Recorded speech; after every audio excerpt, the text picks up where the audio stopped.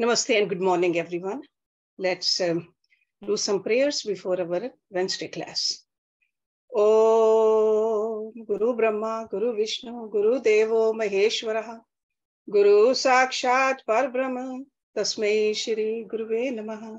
Om Bhurvavasvaha, Tatsavitra Varenayam, Bhargo Devasya Dhimahi, Diyo Yo Nah Prachodayam.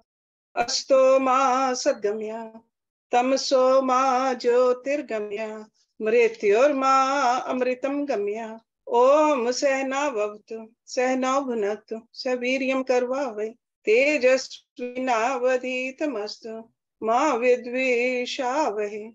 Om shanti, shanti, shanti. Om. At the ashram, we have a chart. In Hindi, it says Sampuran Yoga, and the English translation, the heading is Complete Yoga at Glance. Okay.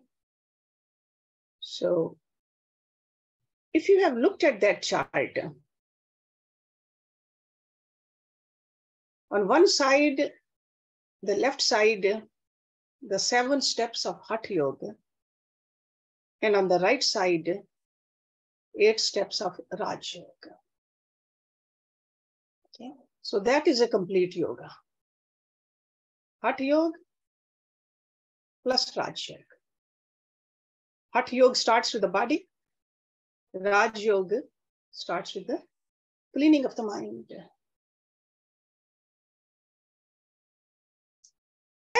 Look at all those steps of the parts. On both sides, you find pranayam. Pranayam. This is what I'm going to talk about. Pranayam. In our retreats, we have talked about several kinds of pranayams, benefits of pranayams, which you're all familiar with. Today, I want you to understand the meaning of the word pranayam first. It can be explained 2 ways. Pran is the energy or the life force, and yam is the control of that energy. That's the way you can understand. So that's why control and regulation of that energy is called pranayam. But then another way you can understand, so this pranayam word can be divided into pran and ayam. Ayam means expansion or rising. So pranayam may be understood as the practice where the flow of pran is made more expansive and extensive. That is pranayam. And then the word pran itself is composed of 2 words, pra and na. Pra means the first unit, and na means energy. The first unit of energy exists in its subtlest aspect in humans and in the universe in its expansion. So there's no qualitative difference between the humans and the universe, because the underlying principle in both is pran. So that pran is the sum total of all energy that is manifest in humans as well as the universe. In the beginning, there was Akash, space. But through pran, the universe manifested.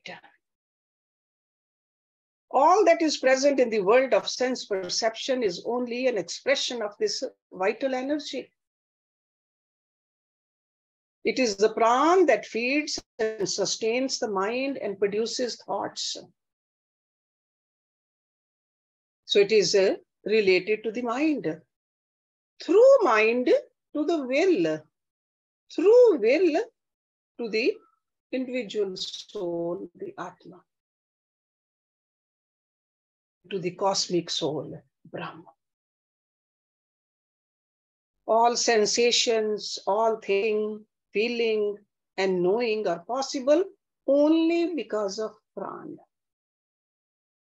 So the science of breath is so important part of the science of pranayama. But the world has not yet recognized the importance of the science of breath yet. Yogis alone know the secret of this science. The subject is so vast. Many talk of the physical health, others talk of the soul. They talk about the universe and the God. But the real mystery of prana remains veiled, even though it is prana that sustains the body. Without its help, the body and mind could not exist. Modern science has done much research on diet, on calories, vitamins, minerals. Even the mind and its functions are also being studied. But it is the breath that links the body and the mind. And very little research has been focused here. There are many books on the philosophy and religion, but few books deal with pranayama. Why? Because it must be known experientially. Only a person who has mastered its practices can explain it thoroughly. Prana sustains life. It enters the body through the food we eat and the air we breathe. So in other words, vital part of food is prana, without which none can live, but food contains a grosser quality of prana than does the breath, which carries it in a very subtle form. So in other words, the vital energy contained in the food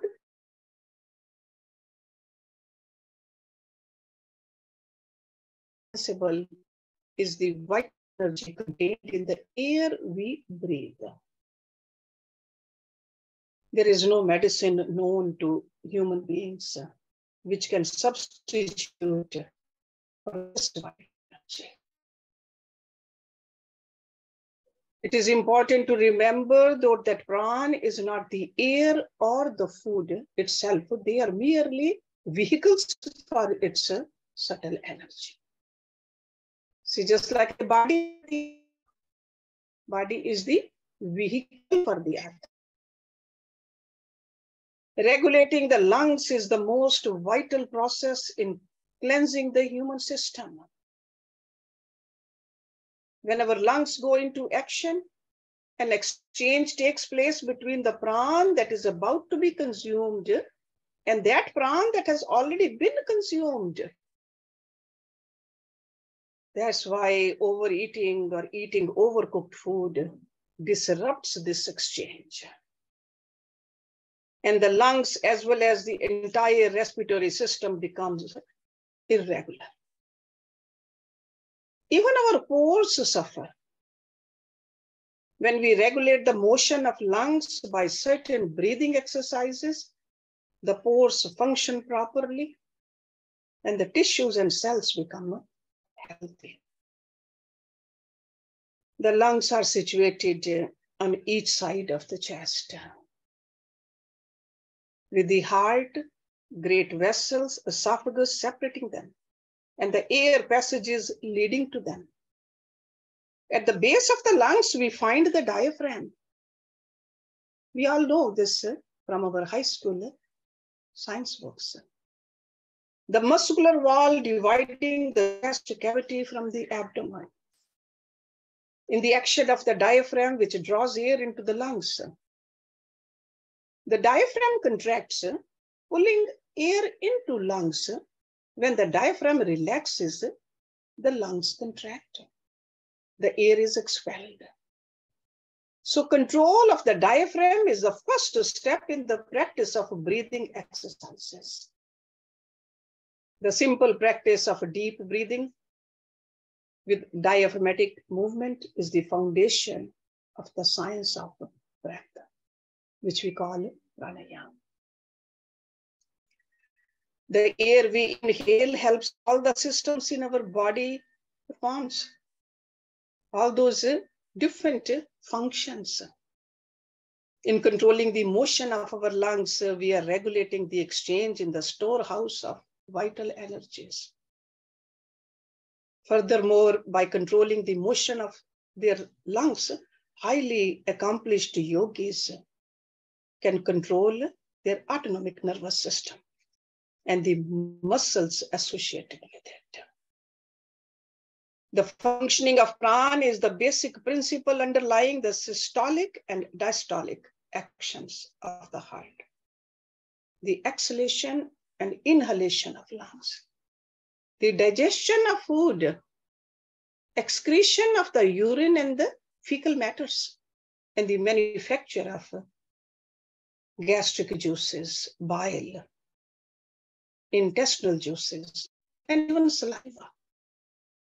So in other words, the whole apparatus depends upon the healthy prana. By controlling the motions of the lung,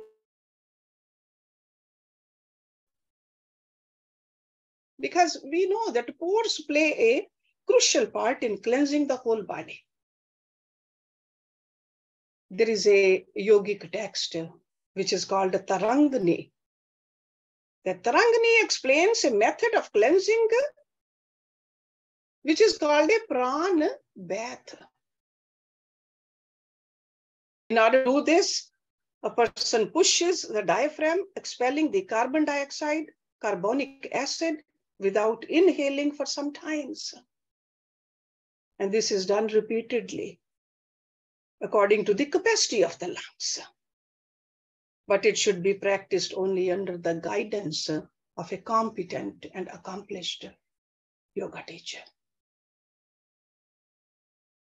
Through knowledge of the respiratory system, a practitioner can gain control of the motions of the body and mind.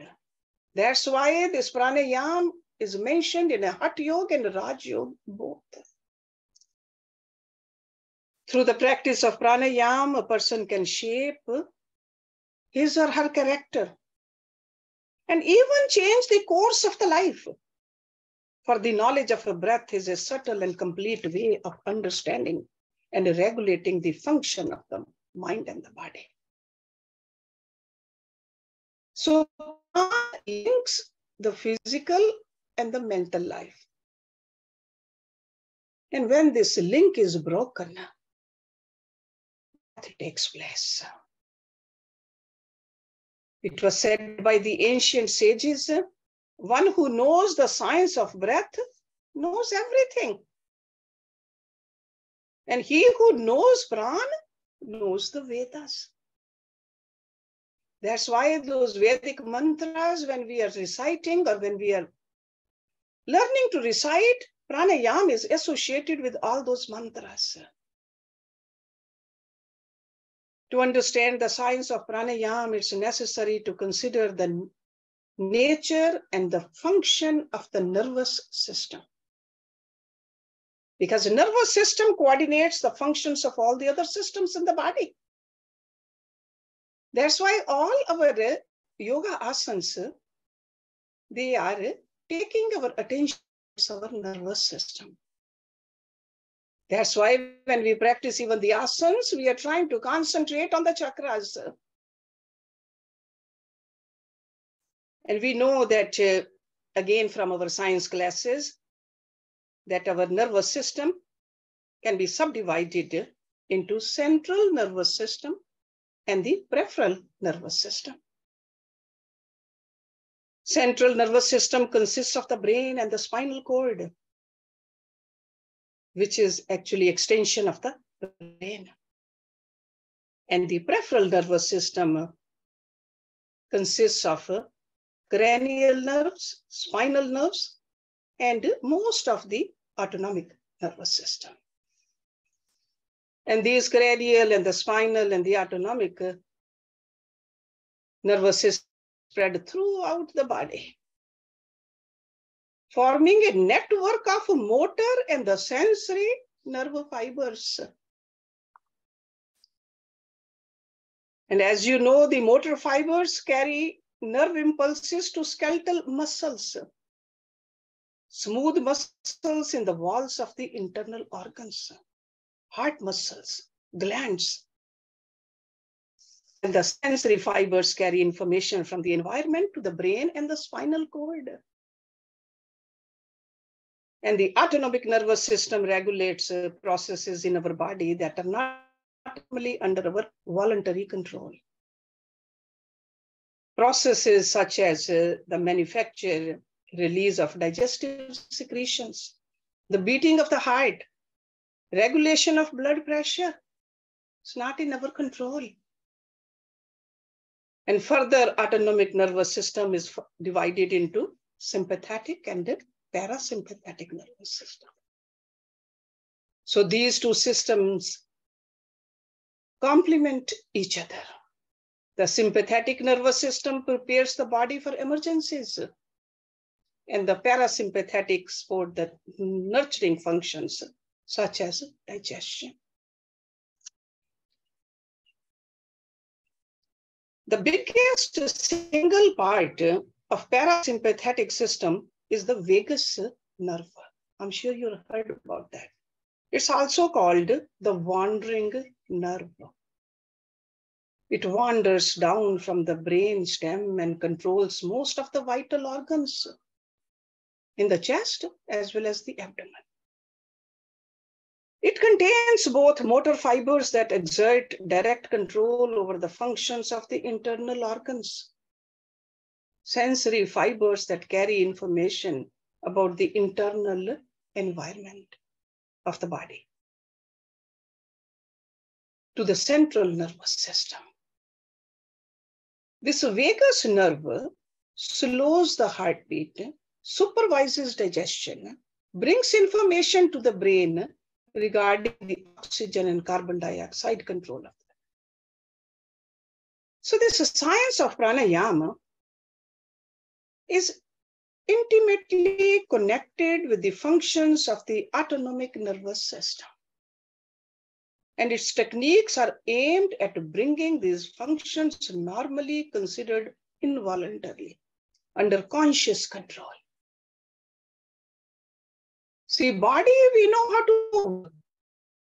Mind is extremely subtle, but the breath part of us, the breathing part, even though we are breathing all the time, but if we pay attention to it consciously, we can regulate it. We can expand it, we can control it.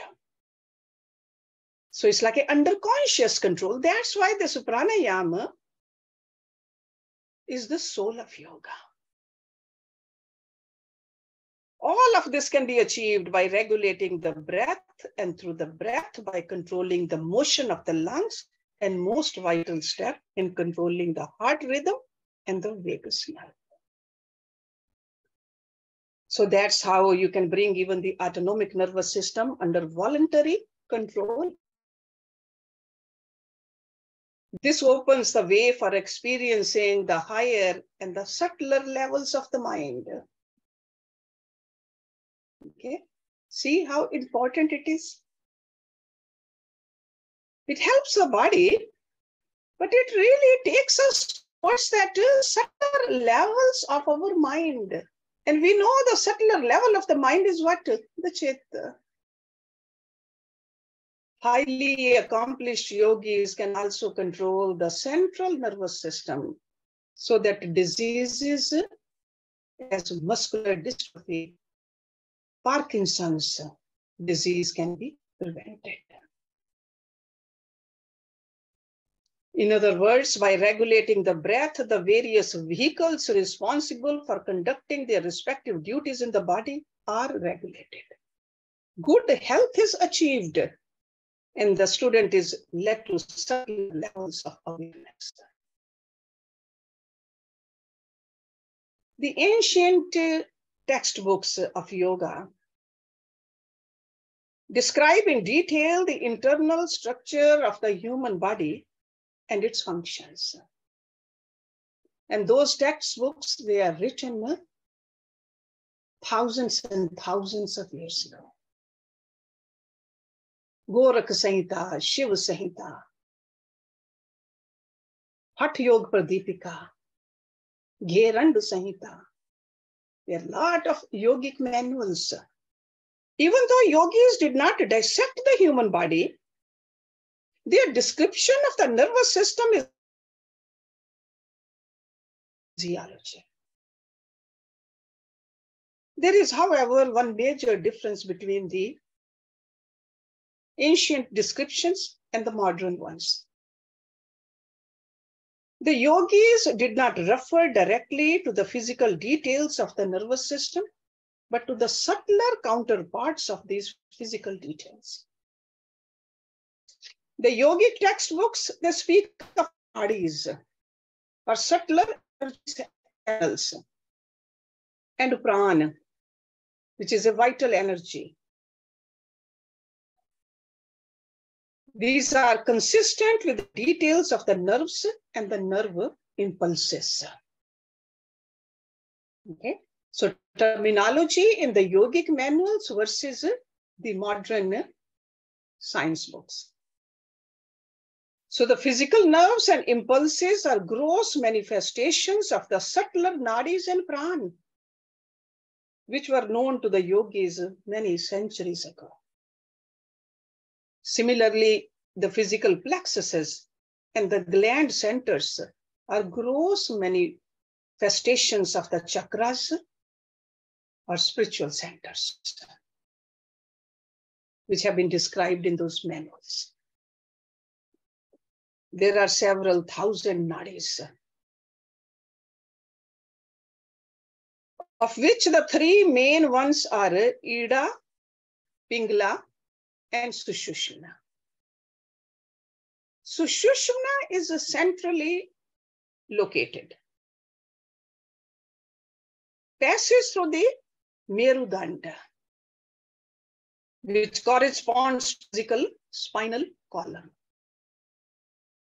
It originates at the Mooladhara chakra, corresponding to the pelvic plexus of the sympathetic system. As it passes through the Merudanda, it pierces the Swadhisthana chakra, corresponding to the hypogastric plexus, the Manipur chakra, corresponding to the solar plexus, the Anahat chakra, corresponding to the cardiac plexus, and the Vishuddha chakra corresponding to the pharyngeal plexus.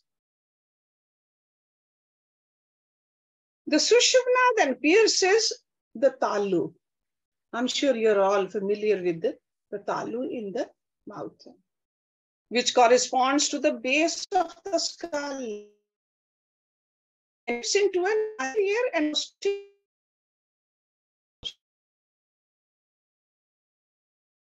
Goes towards the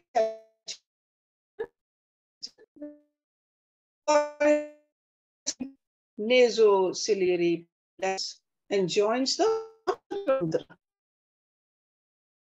or cavity of the lung, which corresponds to ventricular cavity in the physical body.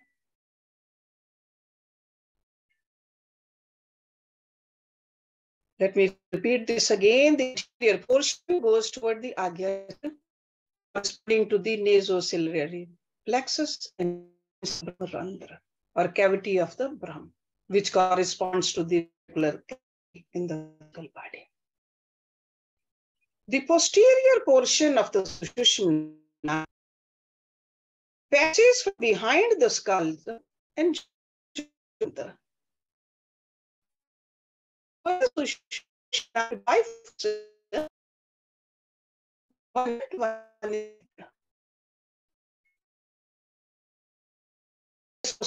portion that is developed pranayam. The realized yogi liberates his soul through the Brahmarandra. The Ida and the Pingala are on the left and the right side. So Ida on the left, Pingala on the right, respectively of the Merudanda. They also originate at the Mula.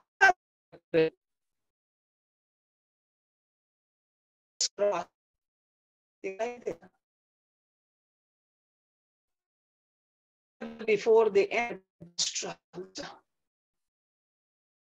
Start from the Muladhara chakra, they end in the nostril.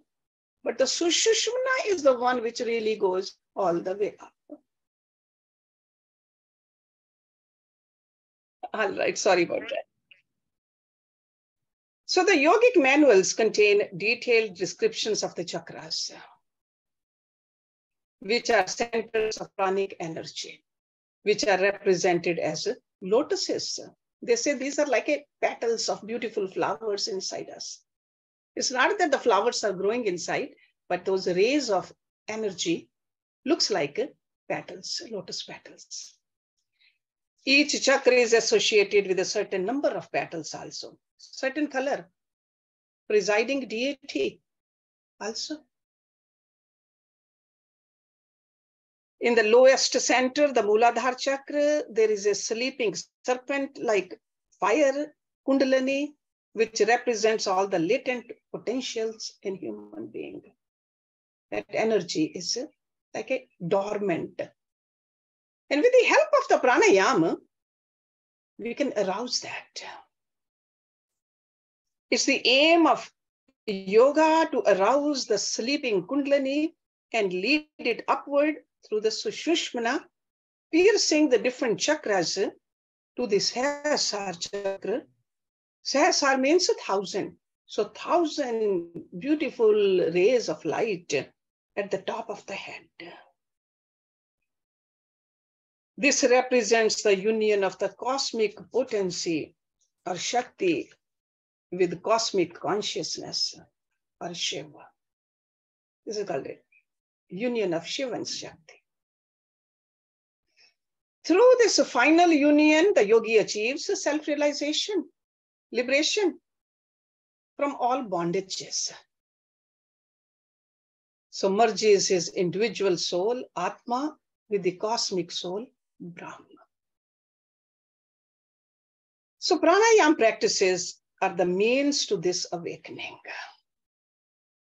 That is the point I wanted to bring it out today. So pranayam practices are the means to this awakening. They aim at devitalizing the Ida and the Pingala and allowing the pran to flow through Sushumna instead. The yogi then experiences unique joy.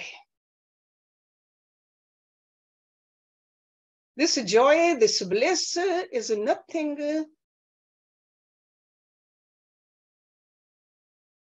It's just like nothing in this world can even come close to it. Everything seems so pale when you feel this joy. Because you really feel free from the bondage, even the bondage of time.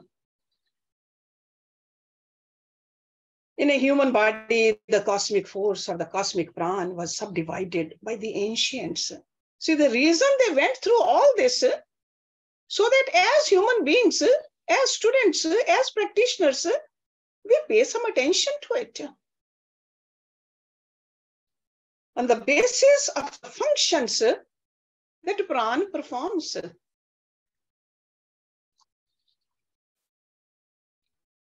It is through the manifestation of these prans that all bodily functions are possible and can be coordinated.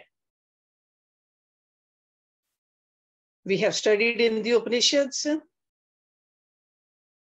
all these names In the science books, they don't have these names, but the yogic texts, we know these. Udan, Pran, Saman, Apan, Vyan. I'm sure you're all familiar with this.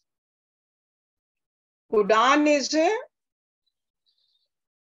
region of the body above the larynx. It governs the use of our senses.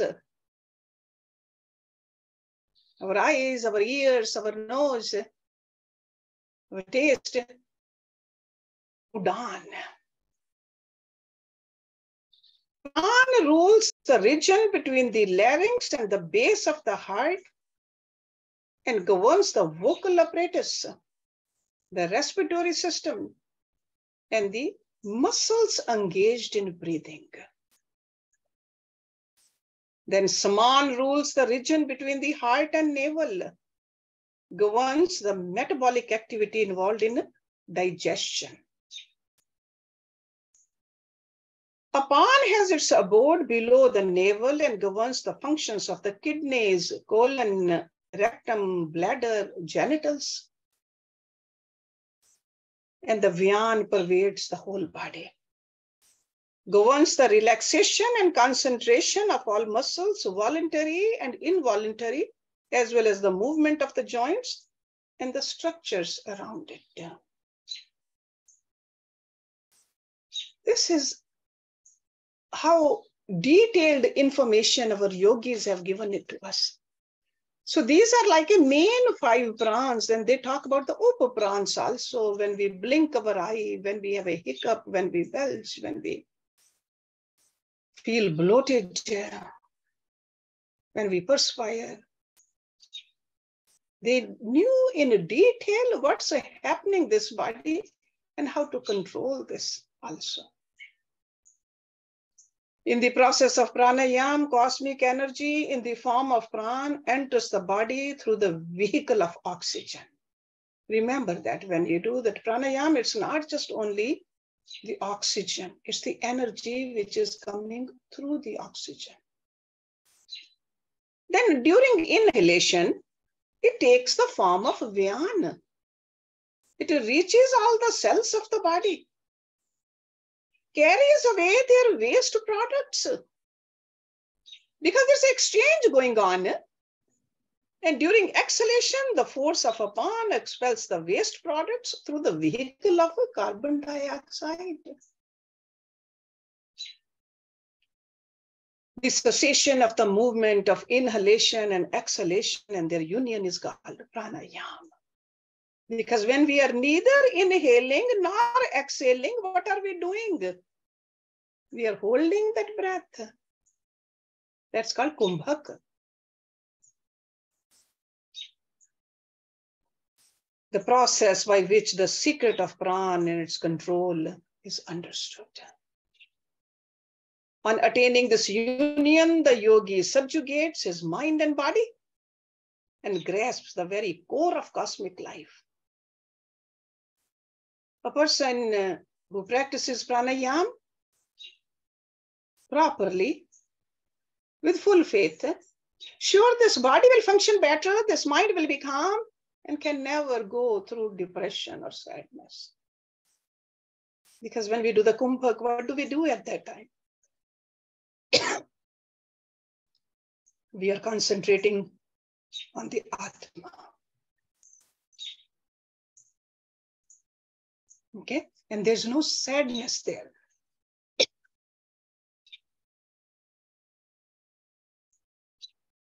On attaining this union, the fear goes away. Stress goes away. The attachment to this physical world goes away. So breath is an external manifestation of the force of pran. Breath is the flywheel that regulates the entire machine of the body. See, just like an engine is controlled by the flywheel, that's how this body is controlled. Physical body also, mental body also. All aspects of the living machine of our body controlled through the prana. If prana ceased to exist, thoughts will never arise. Because the relationship between the prana and the mind is that of the supporter and the supported. It is like the relationship between a flower and its fragrance. A comprehensive knowledge of pranayam is of paramount importance in learning the control of mind. The yogic texts, they give an analogy also, which helps us to understand the relationship between the prana and other aspects of our being more clear. They say it's almost like a palace. It's a palace of a human body, and there are several chambers. There's a king, that is the soul. Then the queen, that is the intellect. Then there are offices of ministers, mind. Then there are bodyguards. They say those are the chief breath. Then there are minor breaths, which are called upaprans. They also guard, like a blinking of that guards our eyes. Because all these, they perform their duties at main pran's command. So king is present over there, and rest of the ministers, they are doing their job. So in the government of the human body, the breath plays a vital role. Because this breath is the one which establishes relationships between the mind and the body.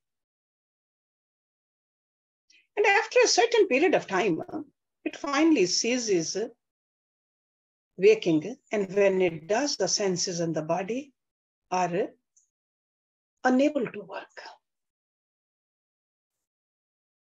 With the passing away of the breath, the occupants of the first and the second chambers, they don't get affected, but they just leave. It's like a soul with a subtle body, it just leaves.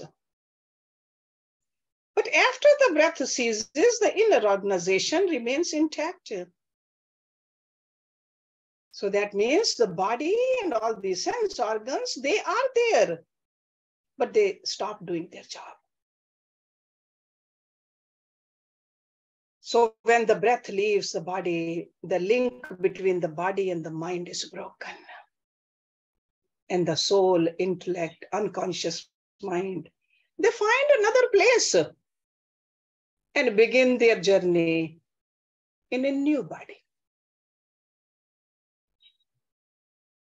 So the wise person now, who knows this in detail, the importance of the Pran Shakti in this body. Just like we know the importance of the food we eat. We know the importance of the water which we drink. We know the importance of physical exercises. We know the importance of other objects in our life also. But this very important aspect of our life, the Pran Shakti, we don't pay much attention. So that's why the scriptures, they said, the wise man is one who has experiential knowledge of Pran. So that means that it's not just theoretically, we got to practice it. We got to experience it. Sure, we need to read the scriptures. We need to listen to the gurus talk about it. But the experience of it will happen only when we practice it. Otherwise, reading the scriptures or listening to the gurus is mere of window shopping. We cannot just watch somebody else do it and get the benefit of it. We got to pay attention to this part of our sadhana, spending enough time and the rest of the day also full for this energy inside us, which is functioning. See, when we are sleeping, the body goes inert. After a while, we are in a dream state. Mind is functioning, body is sleeping. But then for a little while after that, when we go into sushupti, the mind rests too. Two things never rest. The soul, the Atma, and the Prana. Breathing is going on day and night. From the very first breath we took until the last breath we're going to take. And the quality of our life depends upon the quality of our breath. And the quality of our breath increases with these techniques, which in Hatha Yoga, the yogi gurus have told us. There are several techniques. We got to learn those competent yoga teachers. Often we spend too much time into the postures.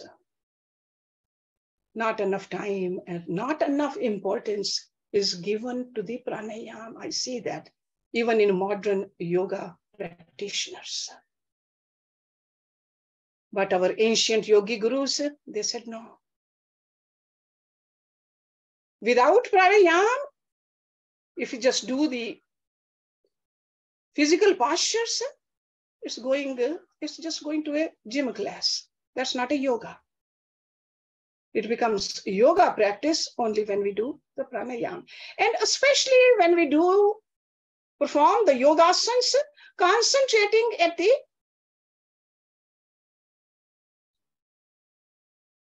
then it even becomes a better yoga practice. Because we are bringing our mind. When we are joining the mind at a chakra, that subtle part of our body, we are really getting more benefit. So our yogic scriptures talk about. So today we don't have time to talk different kinds of pranayams, but I just wanted you to understand that how important this pranayam is for our body and our mind. Let's stop it here. Om Purnamada Purnamidam Purnat Purnamudachyate Purnasya Purnamadaya Purnameva Visheshyate Om Shanti Shanti Shanti Om. Thank you very much.